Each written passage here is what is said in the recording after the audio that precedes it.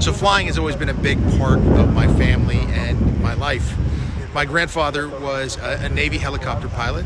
My uncle was an Air Force F-15 pilot, and my father was a private pilot. He did that later in life. And of course, I flew around on television for many years, but I managed to do it without a plane.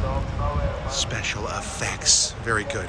Anyway, aviation runs through my entire family, and I am able to travel the entire world only because of the ability to fly.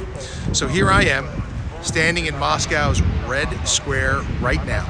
I got on an airplane in Los Angeles, and 12 hours later, I landed in Moscow, a place I have never imagined I would visit. The ability to fly has changed our world in so many ways. I could never, ever discuss them all in a short video. But I'll say this. Whenever I am asked, and I'm asked this question all the time, if you could pick one, which superpower of Superman's would you choose?